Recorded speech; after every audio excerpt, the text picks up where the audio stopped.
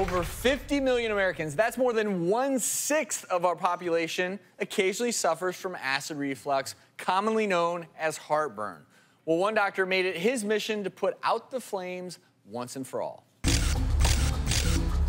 I was born in Cuba, and the Cuban diet, by definition, is rice, beans, pork, and then fried pork with rice and beans. So, seriously, I don't think I saw a vegetable till I was 24. So I thought that getting heartburn was just a natural response to eating. So that type of starchy food is something that doesn't lead to good digestion. It's something that basically sits in your stomach and just ferments. So it's very easy to have heartburn from that. So I became a doctor and a specialist in digestive diseases. And here I was giving my patients advice on heartburn and irritable bowel syndrome, telling my patients how to better themselves and what to do. And I wasn't following that advice myself. I mean, I was a total hypocrite. And then one day I really woke up and took a good look at myself and realized, I'm no different than my patients. I have to walk the walk. And when I finally started taking that advice, eating correctly, well, not only did I lose 30 pounds, but it really changed my whole life. My heartburn that I thought was just going to be part of my life forever went away after I started losing weight.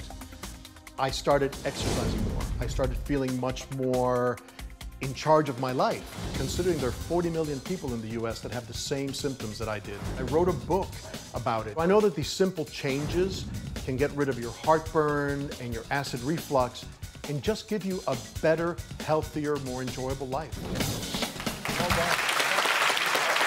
He's been on our show many times before. We're always excited to have him. Please welcome back Dr. Jorge Rodriguez. And I'm glad we're talking about this because most people think heartburn and they think, I just have to take medicine. I'll just take medicine. But that is not always the answer. No, as a matter of fact, it's something that could be pretty harmful to people. These medicines work, and if you read the medications, they're only supposed to be taken for a short period of time to relieve, the inflammation. If you have true esophagitis or an ulcer, you're supposed to take them only for 6 to 8 weeks max. So people that overuse these medications have a higher incidence of anemia, of osteoporosis, and of hip fractures. That's been proven.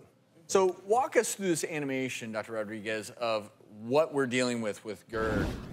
All right, so here we have somebody that's eating some unidentified food, and it's going down into the stomach. The natural response when it hits the stomach is for acid to be made, right? So there it is. It hits the green acid and bile.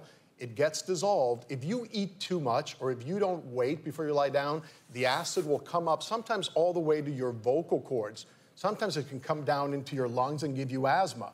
But there's one part of the esophagus, the lower part right there, that is constantly barraged with acid if you have reflux. And that can turn into precancerous or cancer of the esophagus. So that burning sensation, if you're having it each and every day, that is literally acid eating away your tissue. Absolutely. But Dr. Jorge, you have some simple ways to stop heartburn without relying on those pills. Sure, and you may have heard them all, but these are not difficult to do. The first thing is let gravity work for you, which means don't go to bed or lie down right after you eat. And if you do go to bed, prop the bed up. I don't mean just put a pillow so that it bends your neck. That's not doing it. So put something under the bed, put it at an angle. Number 2, portion size. Hello. All right? It looks great, but it's not great for you. What is that? That's like a multi-layered, super duper. quadruple. That's 8 patties. Wow. No, that's not good for you. Yeah. Remember this rule of thumb: if you eat too much, your stomach will expand, your esophageal sphincter will open up, it'll be easy for things. All right, what this means is you can have alcohol in moderation.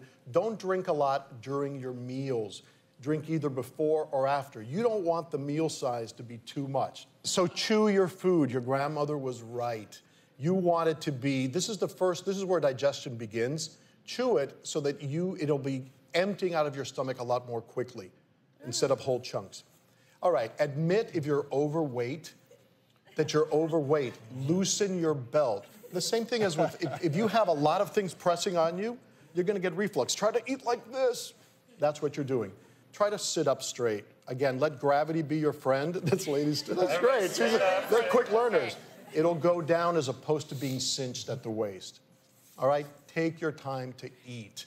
You know, Europeans have only 6% heartburn as opposed to Americans at like 40 or 50 because the meal is a bigger production. You take a lot longer in eating, all right? And then this one, all right, is again, don't get hunched over. I mean, I did a bike ride once right after like 100 miles after lunch. I thought I was gonna die because you're in that position. So not a good thing to do.